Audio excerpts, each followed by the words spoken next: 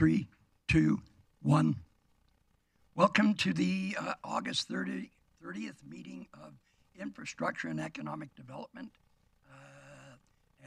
I am the chair, Mike O'Connor, with Councillor Blackmore, Councillor Bosch, and Mayor Clayton. We'll call the meeting to order.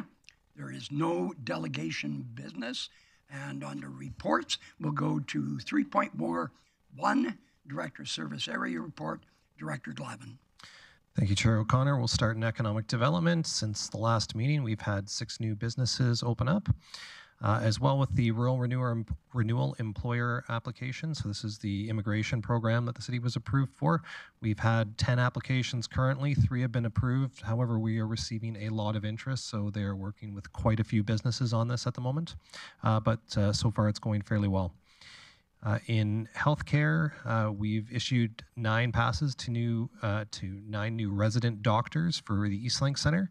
This is a program that we run through economic development for any resident doctors that they can get free of charge.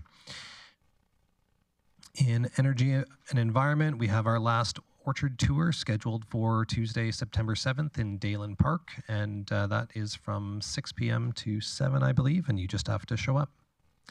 In engineering services, we've closed the RFP for our traffic signals design and construction, the South Bear Creek Baseball Diamond lighting, as well as the Bear River Control corridor assessment. In transportation, we are continuing to do some maintenance spot sweeping around intersections and rail crossings on the roads. As well, we have recently completed the last application of dust control on gravel roads.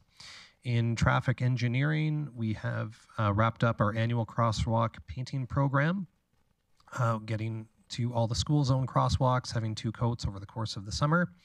And now crews are moving to city parking lots, focusing on renewal and handicap space markings to complete the season.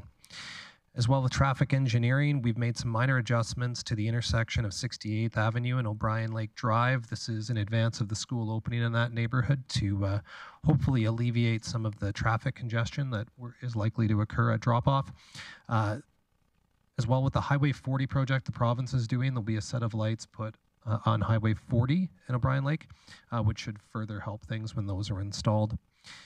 In parks, the hot and dry weather has slowed grass growth, so we continue to do some spot mowing. However, you won't see the mowers quite as frequently as you have been, and those staff members have been redeployed to other duties. And with that, I'll take any questions. Okay, open it up. Mayor Clayton and Councillor Blackmore. Thanks, Chair O'Connor. Director Glavin, in regards to transportation and the intersection coming out of O'Brien heading east, do you have a time frame? Do we have an update on Highway 40 in regards to the construction that's happening? Thank you, Chair O'Connor. So as far as the intersections, they're supposed to be, the street lights are supposed to be installed before the end of this construction season. I don't have exact dates from the province. That was the last I heard. Can you do, would you like a motion, or can you get council an update? Can we have Alberta Transportation come and give us an update on that project? You know, it obviously has significant impact in our city as we move through winter and transportation. And so could we get, if you want a motion, I'm happy to do so, but if not, could we get Alberta Transportation to come give us an update on that? Thanks, Chair O'Connor. We have reached out to Alberta Transportation already to have them come to a meeting. We're just trying to coordinate a date for them to come apprise council of any of the projects that they have in the Northwest. And in the meantime, I can get an update. I don't need a motion, and I can report back to committee and council. Thank you. Appreciate that. Councillor Blackmore. Yes, Director Glavin, can you give me an idea what our standards are for dust control in road construction projects?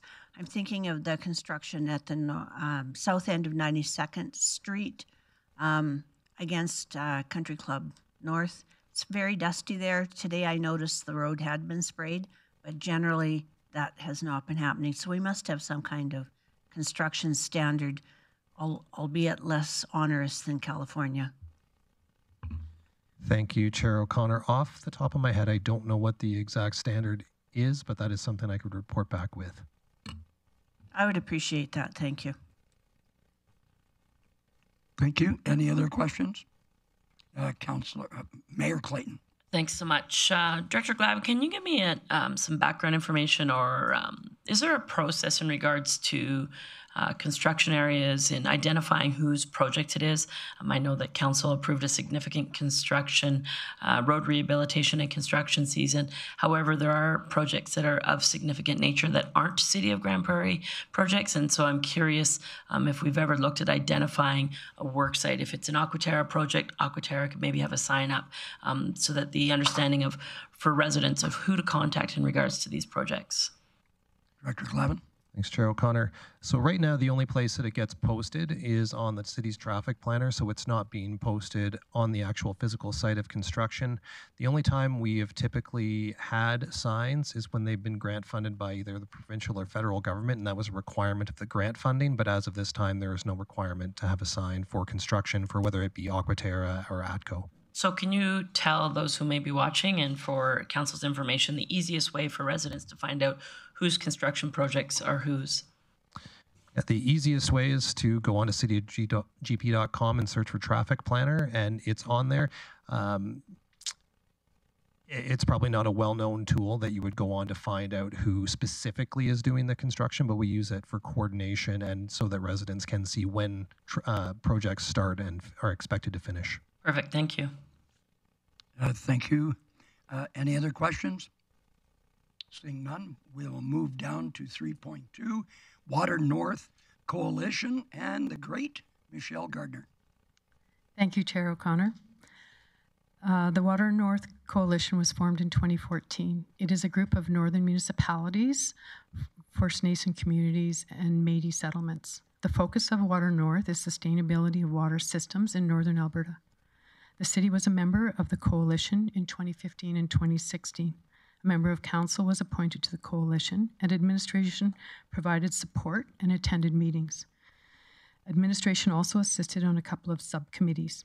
In 2017, council chose not to appoint anyone to the coalition and discontinued involvement. In May of this year, Bob Marshall, chair of the Water North Coalition, requested the city re-engage with the coalition. Advocacy is more effective as a regional approach and with more municipalities involved. Administration is recommending that the city re-engage with Water North and administration participate as support. With that, I could take any questions. Yeah, thank you, Ms. Gardner. Are there any questions? And before we take questions, I think it's really important that water is going to be a commodity with the weather changes that are coming along. So I think we need to be part of this solution. And Councillor Blackmore. Yes, Ms. Gardner, can you tell me, I know that council has not appointed anyone to this for a number of years, but has administration still maintained any connection or support during the time that council has been away from the table? Thank you. Chair O'Connor, administration has not participated with Water North Coalition once council no longer was involved. So a lawyer, there's no costs that you've identified in your report. There would in fact be some costs, although they, would be included in your everyday duties, but it would still be part of your time allotment, right? Or whoever is assigned to the coalition. Thank you. Chair O'Connor, yes, there would be some costs that are currently included in everyday tasks within the department. So there would be some labor time spent attending meetings, which was identified in the report, as well as potentially assisting. We anticipated that to be approximately 10 to 15 hours a year, so very minimal in time. Okay, thank you. Yes, before I go to Mayor Clayton, I just want to point out that it meets twice per year, and it's administration and a council position, correct? Thank you, Chair O'Connor. Yes, that is correct. Okay. Mayor Clayton? Thanks, Chair O'Connor. Ms. Gardner, can you tell me why Aquaterra is a non-voting member of the coalition? Thank you, Chair O'Connor. entities such as Aquaterra educational institutes are non-voting members and are there as support in order to not influence. So it is municipal, local government driven. So by local government, I mean municipalities, First Nation communities, and Métis settlements, and then watersheds there, so that they're there as a participant. Everybody else is providing technical support. But as with Aquaterra being a municipally controlled corporation, I think that it's realistic that they could be the representative of the municipalities, is what previous councils have believed. So no necessary for an answer for that. Thanks. Any other questions, Mr. Thiessen, Councillor? Thank you, Chair O'Connor, Mr. Mike. No questions for Ms. Gardner. Maybe just a clarification on the roles and duties. So, as Ms. Gardner said, Aquaterra has always just been part of the technical expertise, no voting members, and part of the mission of the Water North Coalition is to ensure that people have access to clean, safe drinking water, like in the Northern Parallels and some of our communities that don't have that. As the last rep on Water North Coalition, I was sad to come off of it because for me it just always ran into other meetings, so I wasn't able to participate as much as I would. But largely this group is an advocacy group, and it works for the North in a whole. And I think what Councillor Marshall had appealed to Council, this is probably his third time trying to get us back on the board, is that advocacy is a multi-pronged approach. So it comes from our rural municipalities, it comes from our villages and towns, and it comes from the cities, every opportunity that we get to ensure that. I think it works within our goals and also the federal goals, as long as the Truth and Reconciliation Committee and our calls to action to ensure that First Nations communities have access to safe potable water. So that's one of the things that we could advocate for. And I'm all for joining in. I think if council is amenable to appointing another member, I would put my name forward as that being the chair of the Mighty Peace Watershed. That was the biggest conflict of time between it all. But we now also sit on the board there as well. So as the chair, we have administration there to help with the Aquaterra technical expertise and to have another elected official. But again, that's up to council to decide, but I just wanted to give you all a little context. Thank you, Councillor Thiessen. Councillor Blackmore.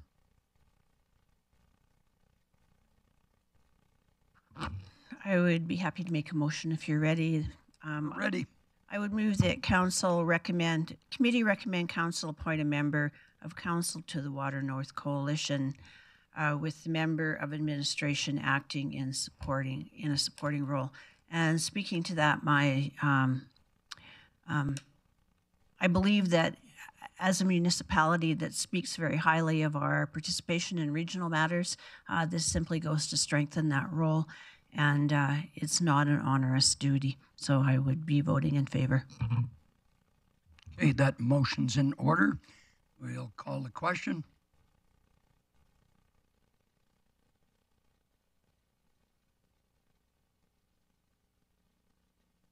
That's carried unanimously.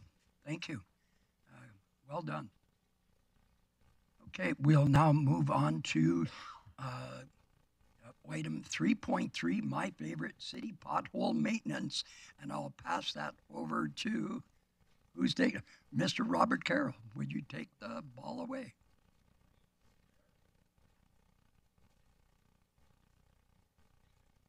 Okay. Oh, there we go. Thanks, Mr. Chair.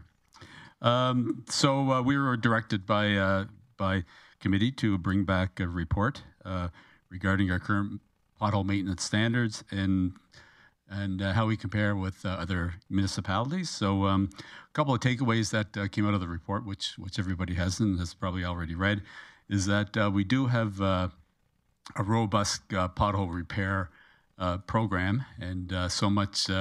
And there is some detail in the report about the different procedures that we use to repair potholes, and so much depends on the time of year and the conditions. Obviously, when we're in summer conditions, as we are right now, where we have the opportunity to do more permanent repairs on our potholes, where we have hot mixes available, and we have the temperatures are favorable for the more permanent repair as compared to in the summertime and the wintertime, coming out of the winter with freeze thaws, and we've got a high volume of potholes. The repairs that we may take on at that point in time are more of a temporary, and it's more to reduce the hazard and move on to the next, and try to make the roads as safe as we can for the public. A little bit of the comparators that we did with other municipalities. We have very similar programs with most of our major comparators. Most municipalities have a reporting structure where you can report a pothole. The city has a very good procedure for getting the information from the field. We have our contact center, of course, is equipped to take information from the public. We do have a section on the city's webpage to report a pothole. And when we do get a report, the way that we triage those is that it goes through the contact center to one of our supervisors, who will be dispatched to the field, do a quick investigation of the pothole, and determine at that time whether it's something that we have to deal with right away with either a repair or some sort of barricade, or if it's a more minor type of pothole, we can come back at some point in time and do the repair. We use technology to kind of keep track of these for us. Number one, as far as the report getting to the supervisor, it's through our service our service request system through the contact center, and we keep track of the potholes through a pothole app that keeps track of them on a map. And when we do the repair, we can update the status of that pothole through the app. We are protected, through the Municipal Government Act, which kind of limits the city's liability for potholes. And it's if we got crews out who are repairing potholes, which normally, depending on the time of the year, we may have crews out 24 hours a day, 7 days a week doing pothole repair. So we're constantly repairing potholes. It's a major part of our asphalt program for pothole repair, and we try to keep on top of most of them best we can. And I'll take some questions if anybody has any. Well, that's a very good report. Thank you, Mr. Carroll. Councillor Blackmore is in the queue. Thank you, Mr. Carroll. I was impressed to note that we have as good, if not better, pothole policy than the other communities that you looked at. I have two questions about that, though. One is the other communities, particularly Calgary, for example, have an expectation that they will repair potholes in a certain timeline, depending on whether it's priority 1, 2, 3 road or whether it's a driving lane. Do we do that as well, or do we just simply attack them with all ferocity? Thanks, through the chair. Certainly, when we do get a report, whether it's received through the contact center or through some of the inspections that our staff does on a regular basis, we do try our best to get it repaired as quickly as possible. We don't have any firm timelines with regard to how quickly we get to repair them. It's a triage within the first 24 hours is our internal response time that we expect our supervisors to meet, where they get to the site, investigate the pothole, and act accordingly from there. We don't have any time standard in place that we will get to a certain area and repair that pothole. It's more triage by our supervisory staff and acted on accordingly. So by triage, then your supervisor will determine whether or not it's a high priority or less important to fix immediately. Yes, through the chair, yes, that's correct. It's based on where the pothole is, the extent of the pothole, and whether it's a significant safety risk to the public. And obviously, if it's a significant risk, it will be acted upon with some strategy to secure the area, whether it's barricading it until we can get a pothole crew there to repair it, or immediate dispatch of the pothole crew. Okay. One further question. Under St. Albert, they respond with, I think it's St. Albert.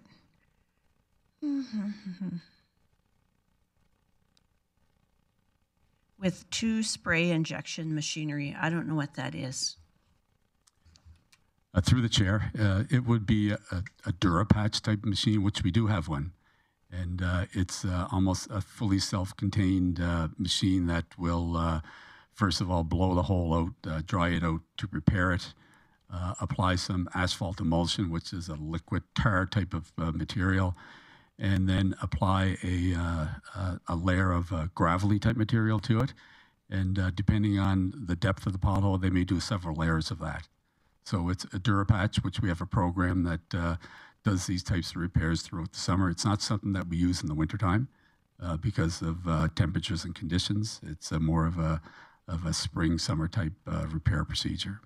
Okay, thank you. Okay, Councillor Bosch, then Mayor Clayton, and then I will jump in the queue. Councillor Bosch. Thank you, Chair O'Connor. Thank you for the report. My question is, if you can help me remember, I thought we purchased a hot mix piece of equipment to extend our hot mix season. What's the extension of the season with that? Through the chair, it gives us the ability to produce hot mix asphalt year round. So if it's in the middle of winter and we want to do a more permanent repair on a more high profile type pothole, we will gear up the hot mix recycler, which uses salvaged asphalt from some of our capital projects, or we can manufacture our own asphalt using our products and some liquid asphalt from suppliers to basically make hot mix asphalt in the middle of February if we see that that's going to be a repair procedure to move forward with. Perfect. I think that's important for people to know. Also, when there's a pothole that is on private property, let's say, some commercial property, and a citizen calls in, do we let them know that that isn't city property or not? And do we then contact the private property owners? Like, what's the procedure with that? Through the chair, when a pothole request comes in, mainly through our contact center, their first process that they work through is to determine where the pothole is and whether it's a city-owned pothole or it could be in a parking lot or a private road. So that's the first process that our contact center goes through. And once it's determined the ownership, it's either sent to us and I'm not 100% sure as to what the contact center's process is to inform the private landowner whether of the pothole or what that process is, but I could certainly check on that for you. I think it's good for the public to know that not all potholes, are the burden of the city, and sometimes private property owners have to take accountability for the potholes that they should be dealing with, and the city takes the blame for it, but if there's a process that they need to get to it, I think people should know that. Thank you. Mayor Clayton. Connor, Mr. Carroll, can you tell me the comparisons that you have aren't what I would classify as winter cities. So can you tell me what municipalities that you considered in comparison that are what would be classified winter cities? Did you look at a Prince George model, a Yellowknife model, a Northern Manitoba model, any other sort of winter city type models?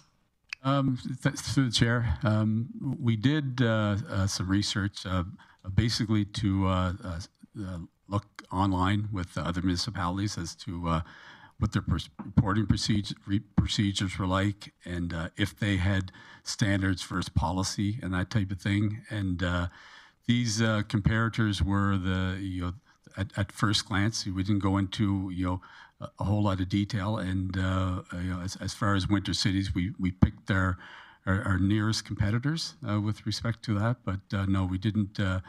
Obviously, we could have spent some further research and done some further response with other jurisdictions. But for this report, we thought that the sample that we used was gave us a good kind of representation as to what other people are doing. Thank you. Okay, thank you. And one of the things, this was Councillor Lehner's issue that he brought forward, and unfortunately, he didn't tell us what his thoughts were around this. So one of the questions, just for clarification, roughly, and this may sound like a silly question, but I'm the guy that can ask it. How many potholes have you got registered? Like, are there 30,000, 1,200, a million? Like, so through the chair, we do keep track of our potholes. As I mentioned earlier, we do have a pothole app, which allows us to coordinate our approach to repairing potholes so that we don't go into one neighborhood of the city and repair one pothole. We'll go into that neighborhood and look at the app, see where the potholes are, and do a strategic repair so that we're covering as much ground as we possibly can. The report does refer to the amount of potholes that we had reported through our contact center, and it was, I thought it would be quite a bit more. It was, I think, 357, I think was the number. So it wasn't huge, but that's one source. We do regular patrols, our supervisor do patrols, and they will enter those potholes into the app to be repaired, either, as I talked about earlier, triage and the repair, whether it's something that we have to dispatch crews to immediately, or it's something that can be carried out as a repair when we're in the area. Number-wise, the app is great to keep track of, what's current and what's been repaired. There's lots of data there, and certainly if you want a report generated, we can certainly do that for you and supply that information.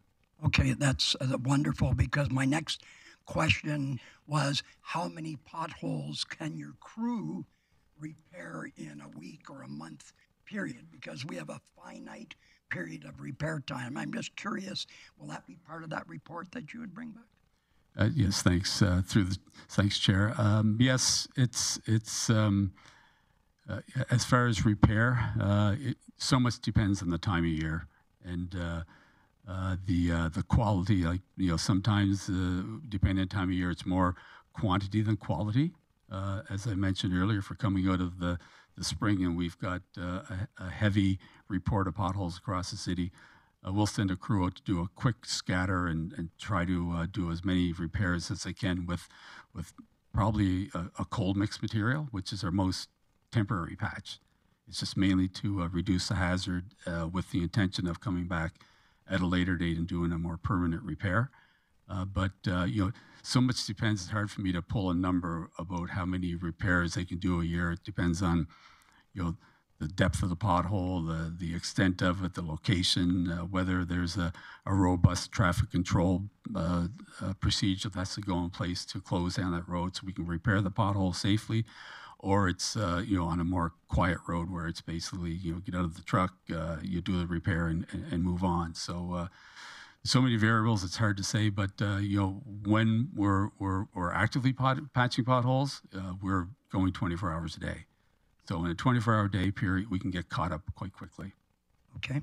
Well, thank you very much. And just one more. I was just wondering, Mayor Clayton brought up this point about, I was wondering if we could recommend that we take a look at some other winter cities so that we have the same comparable.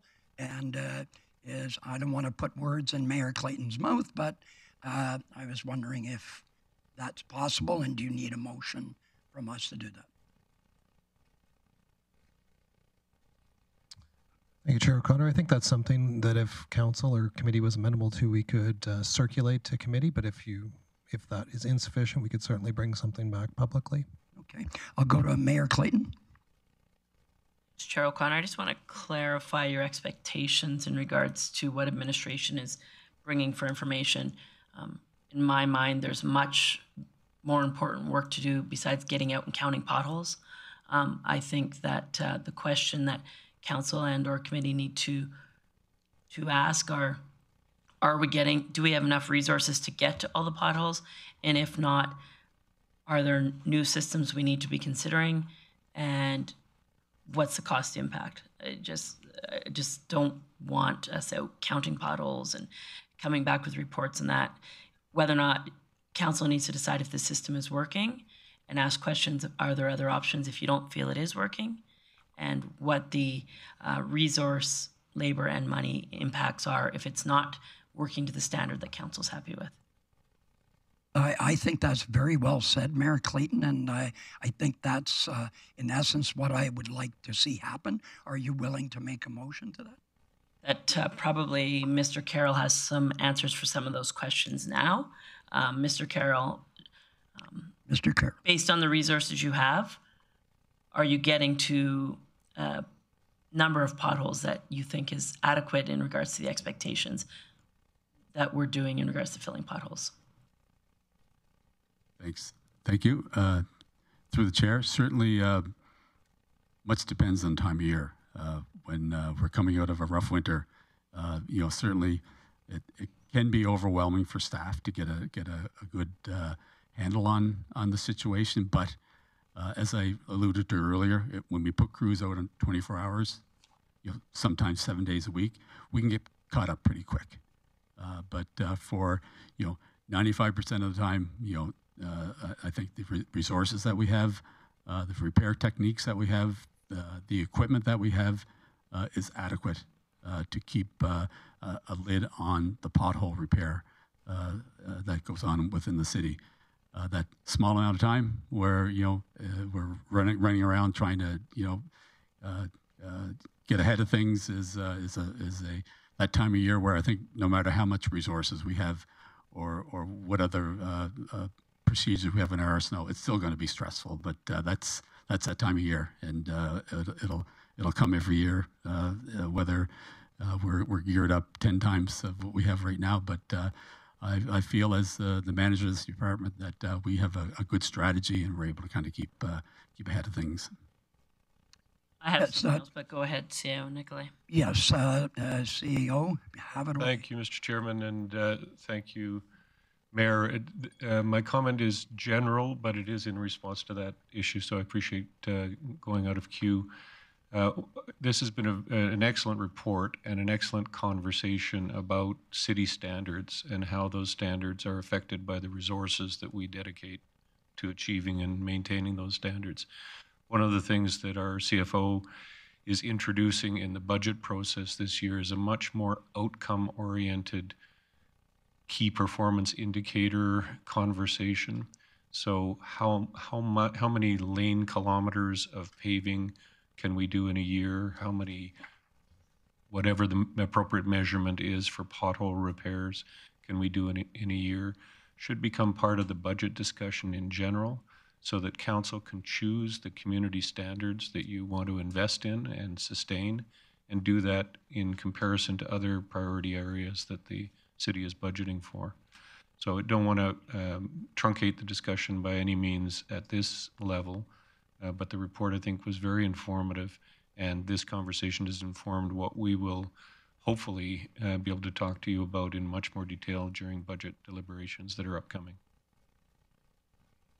That's an excellent answer. Just one second. Mayor Clayton and then Councillor Blackmore. No, I think I'm good. I mean, as Mr. Carroll identified, they are exploring on a regular basis other operational opportunities for change and how they do this. I'm good with this report. I don't have any motions coming out of this. Thanks. Okay, thank you. Councillor Blackmore. I'm generally pretty satisfied with the report. The one issue that I see with potholes you may not ever have a solution for, and that is when you, early spring, late winter, when you're doing temporary patches and overnight they're freezing and popping out. I'm wondering if you've noticed in other municipalities if there's any kind of more efficient patching system. Whether or not it would cost more money is not pertinent to this question. It's just, is there any technology out there that are making those temporary patches more reliable? through the chair. ahead. Certainly, there's not many weeks go by that I don't get a phone call or an email from somebody selling the latest and greatest pothole magic that, whether it's by the bag or, they're going to drop a truckload of the stuff off. There's subtle differences between them all, but they all behave pretty much the same when you're talking about a cold mix asphalt. The only difference is price. And we bulk make our materials for the most part, but we do experiment, and through the years, there was the joke around the department that the boss has a new bag of stuff to try. So, but there's not been one magic bullet, obviously, and us and every other municipality around us struggles with the same types of challenges at certain times of the year to make the darn stuff stick in the hole, and it comes down to more getting out, doing the repair, monitoring the repair, going back and doing a repair if you have to, until conditions allow us to do a proper repair. And obviously that's where we are this time of year, where we can do the proper repairs, and most of our potholes are under control. But the spring is going to come again, and we're going to be running around doing the best we can to make the roads safe. So, and that's a for sure. Okay, thank you very much, Mr. Carroll. And seeing none, do we need a motion to accept this report? And Mayor Clayton, please do so. I would move that the Infrastructure and Economic Development Committee accept this report for information. That motion's in order. Please call the vote.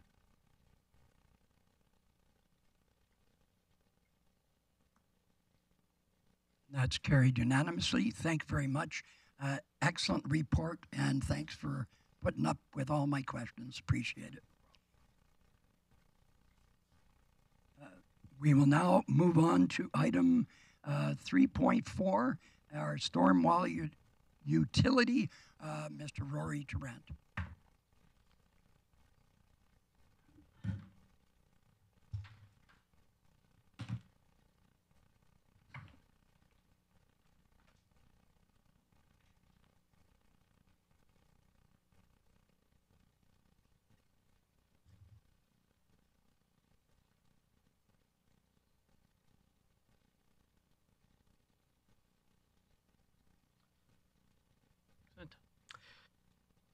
Thank you, Chair O'Connor.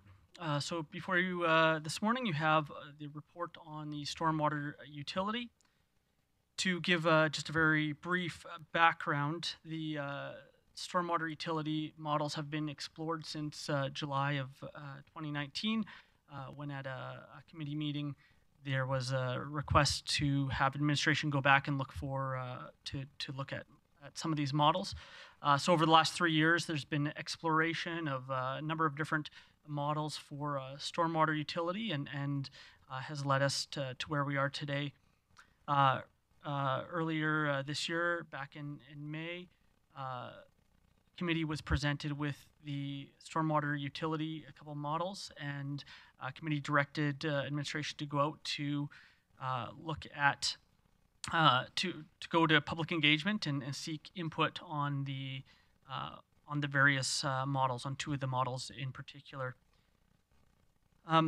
So with the two models that we went out with, there was the impervious surface area model, in which we would take the expenses of the stormwater system that we currently have, remove those from the city's being paid for through city taxes, and would be paid for through a separate utility fee that would be based on the impervious area on a particular property.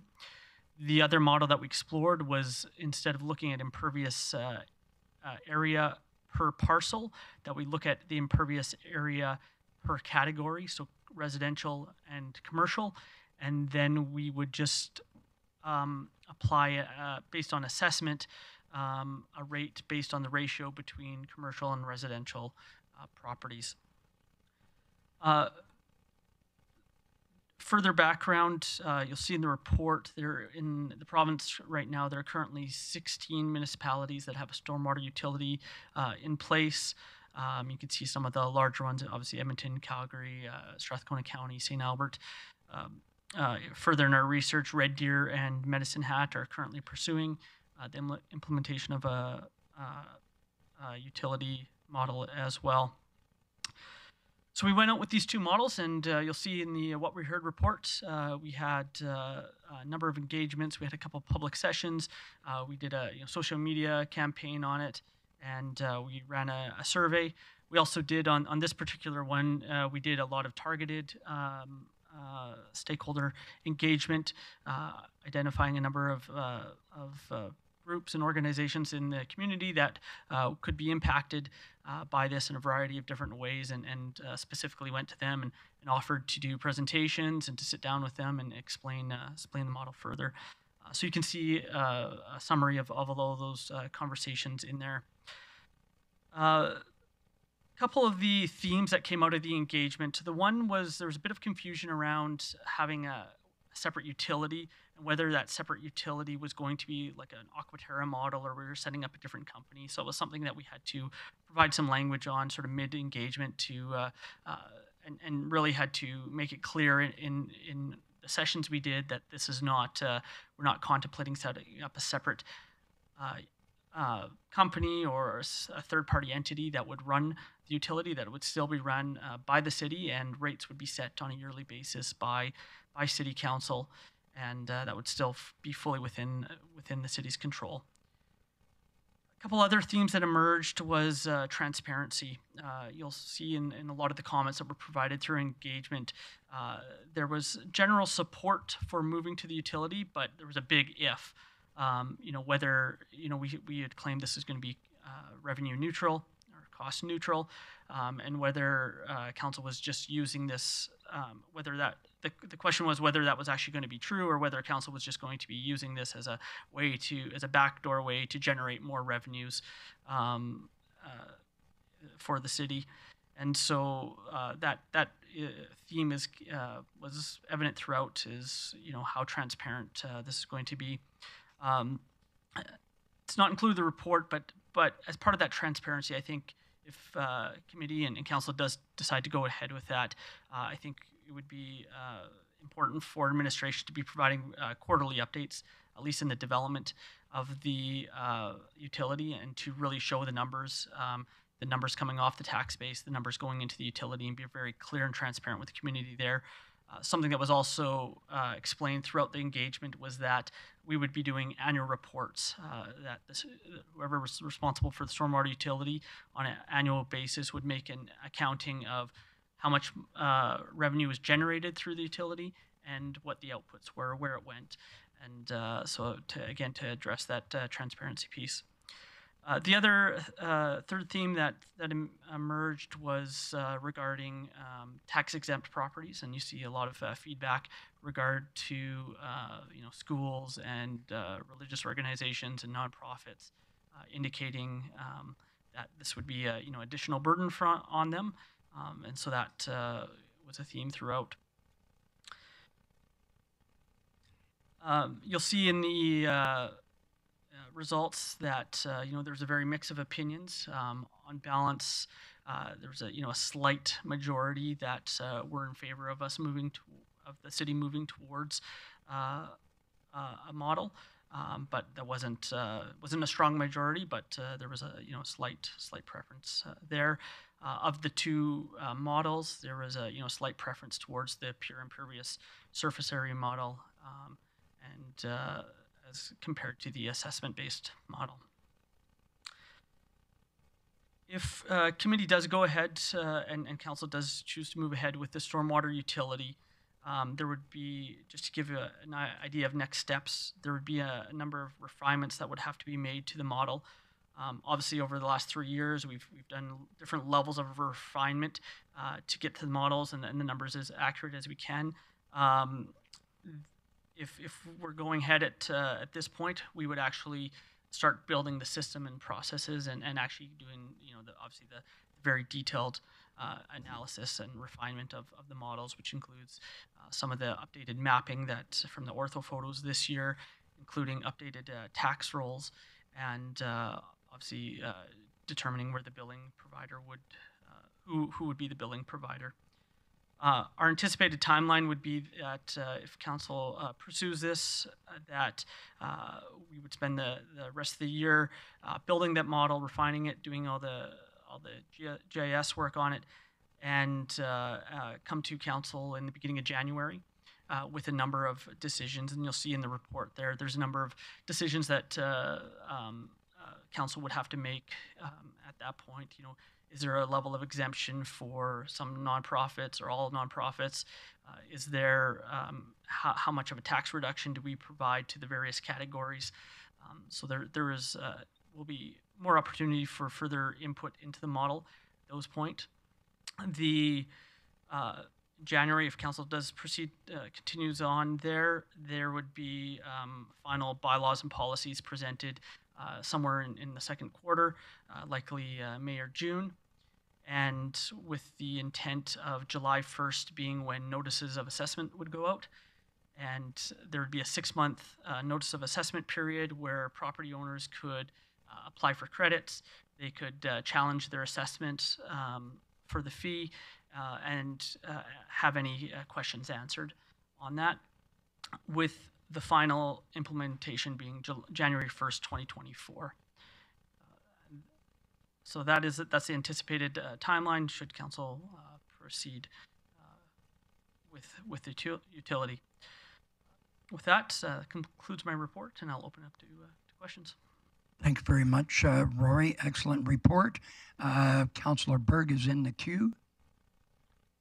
Thank you, Chair O'Connor, and thanks, Rory. So we in council are very well informed on this, and I think you've got potential buy-in. But when I was reading all of the citizen report comments, and again, you flagged them as either informed or engaged, but there was a lot of confusion that I was reading in there and a lot of false ideas around it. And again, we're qualifying these people as informed or engaged. Should we go through with this, I need absolute assurances that this will be messaged and promoted properly. Otherwise, this could be the most amazing thing in the world, but if it's not messaged properly, it could blow up. And I kind of saw that in a lot of the comments, that there was just not a lot of understanding in them. Through the chair, absolutely. We learned a lot through the engagement, and that's part of the reason we go through these engagement processes, is to find out, where, if there's certain points that are being misunderstood, or if there's areas for improvement in the messaging. And throughout the engagement, we were able to adapt, and we had a frequently asked questions page on our engagement site that we were continuously updating with further information as those questions were answered. A number of the people participated in that question space area on the engagement site, and we were able to answer questions through that. And obviously through a lot of our stakeholder engagement sessions that we did publicly, able to answer questions and refine places there. But there is a number of areas that I think we would adapt and change our messaging to make sure that they're very, very clear. Yeah, because I think going forward, again, should it be launched to the city, you're talking to 60, 70,000 people as opposed to 150. Thanks. Yes, and unless somebody else wants to jump in, I think it's really important. One of the messages that I saw in reading the report was the churches and the nonprofits felt that they would be, because all they have are parking lots, would be adversely affected. So I'm wondering if there's any thought to coming forward and saying we're going to make these exempt or give them feedbacks. I think I saw something in your report that said that. Could you address that, please? To the chair, the thought is that we would build out the model to have the highest degree of accuracy, as if this would be the system that's going to be implemented, so we know the exact numbers. Obviously, with the updated numbers in terms of the our average capital spend and the current operations, and at that point we would be going to council in January, and having those would be one of the discussion points, right? To say, if there was, if we included all tax exempt properties within the utility, it would cost this much. If we exempted these certain ones based on council's feedback, this is how they would affect the utility. So there will be that opportunity to have that input then. Okay, thank you, Councillor Blackmore, then Councillor Thiessen, and Councillor Bosch. I don't have a question, and I think that committee is where questions should happen and debate it should happen at a council table. So if there's questions, I think you should probably go to them and then come back to me for a motion. Okay, Councillor Thiessen. Based off Councillor Blackmore's statement here, I'm just going to make a comment. I didn't have a question. So I thought that the engagement was really good. Thank you, Mr. Sally, Mr. Tarrant, for putting aside your time in the evenings and daytime to educate people about this. I know that Councillor O'Connor, you stated that not-for-profits and churches. I'm more inclined to believe that we might be able to look into that, and that'll come out through the discussions. The one area that I'll just put my caution forward to is with the school sites, and largely because I'm not sure what the calculation will be between impermeable for surface and having all that grassland that they have usually around schools, like for field space and stuff like that. But yeah, my preference going forward in discussions would probably be to omit the schools, because any additional costs that we put on them we'll likely see in our education requisition tax, which means that what we're promising people is that this will help lower their taxes. We'll just get a rebound, I'm almost certain of it, on the costs back to the property owner, and then we'll get blamed for it even though it's the province taking that money because of the extra charge. So I'd look forward to the discussions, and I'm very appreciative of the hard work and the recommendations and presenting everything that people said unedited. Thank you very much. Councillor Bosch. Thank you, Chair O'Connor. I guess I do have some concerns similar to Councillor Berg in regards to the understanding of this. I think the majority of the population needs to know this is strictly a utility. It is not a tax, and we're in fact trying to take it out of the tax base so that what people think that our taxes is including this stormwater model, or stormwater, and sometimes people say that our taxes is too high. But so to separate them shows the utility piece versus the tax piece. I get that, but if we're going to, just, I don't know, it feels like a hamster wheel. You're going to do all these consultations and all these, numbers, and then we're going to go back to, well, I don't want it, I do want it, I don't want it. So how far do you go with this? Not-for-profits, schools, commercial, residential. It seems like it's never ending, because obviously it's not going to work out perfectly for everyone. For me, Model 1 for pay for use seems to make sense versus a vague Model 2. It seems too broad to me. But then all the other variables of the not-for-profits and the school systems and the colleges and the provincial buildings then tie into each of these models. So even if we do agree on one of these, there's so many different variables to come into that agreed model to begin with. So I just don't want to see you guys just absolutely just churning out numbers and we don't come up with an option, because there's the what ifs that always run into it, And I think the population needs to know is that this is strictly utility.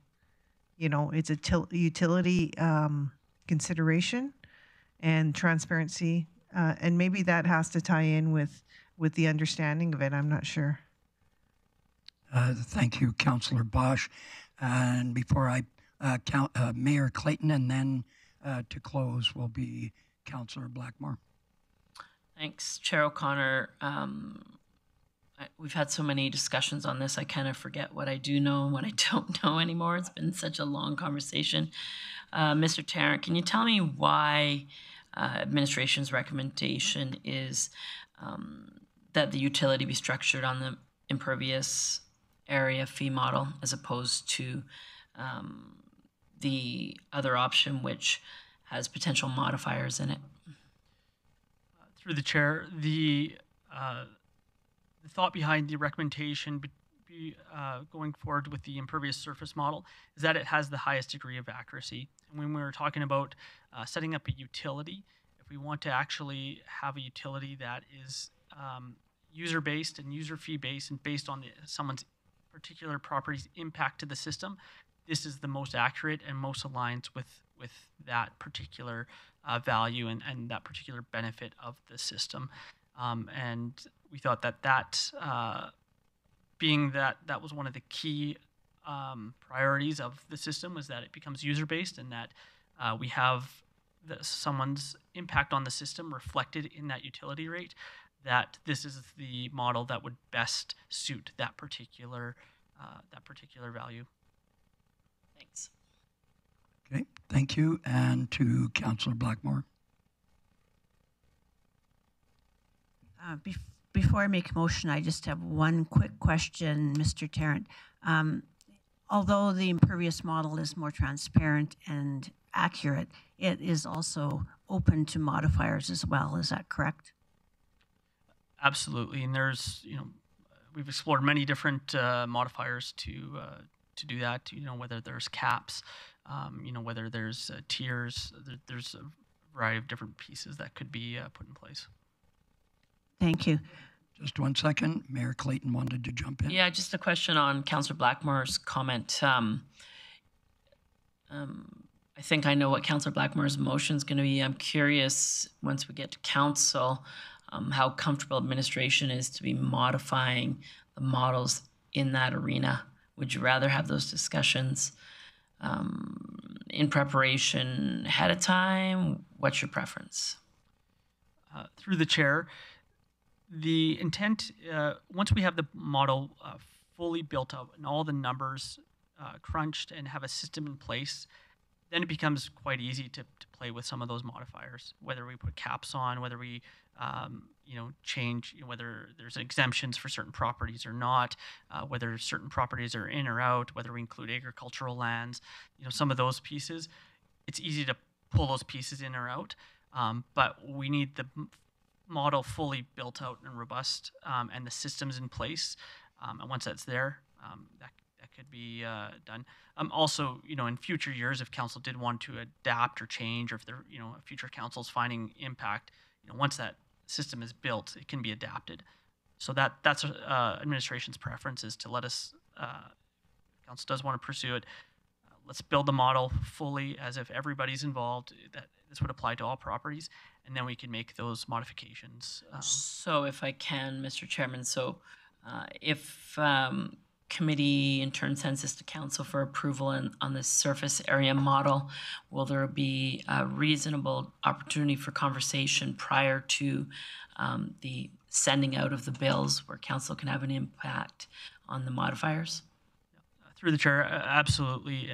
The intent is that one of the first committee meetings or council meetings in January, that at that point we'd be ready to present a variety. There, probably 4 or 5 different key questions that council would have input on. Perfect. Thank you. Okay, and comment. I think I've heard overall that we need to keep it simple. We know the KISS method. So I think it's really important that we get that and the message is correct. So, Councillor Blackmore. I would move that committee recommend council proceed with the implementation of a stormwater utility that is structured on an impervious surface area fee model. And in speaking to that, I believe the impervious surface fee model is the most accurate and allows for the most significant kind of modification. It's easier to modify something that is accurate than something that is already kind of on the loose side. So I would ask council to support this motion. The committee to support the motion. Thank you. That motion is in order. We'll call the question.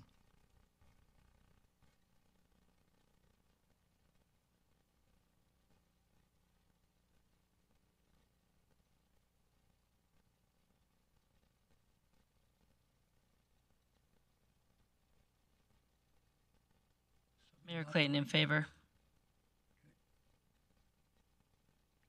That was carried unanimously. Thank you for the great debate. I think it is very building for us as council at committee to be able to accept this report. And thank you very much for all your hard work. We'll now move on to 4, correspondence. There is none. 5, there is no other business. 6, there is no bylaw and policy review. We will go to 7, outstanding items list. Director Glavin. Thank you, Chair O'Connor. Today we have dealt with items 1197 and 1208, and the rest of the items on the list are on track. Yes, I will thank you. Are there any questions of Director Glavin? If not, I will entertain a motion.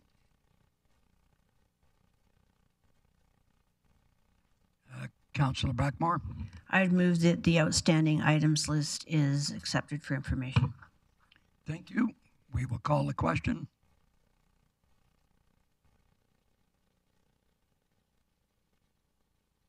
And that's carried unanimously. With that, we adjourn the meeting. Thank you and have a great day.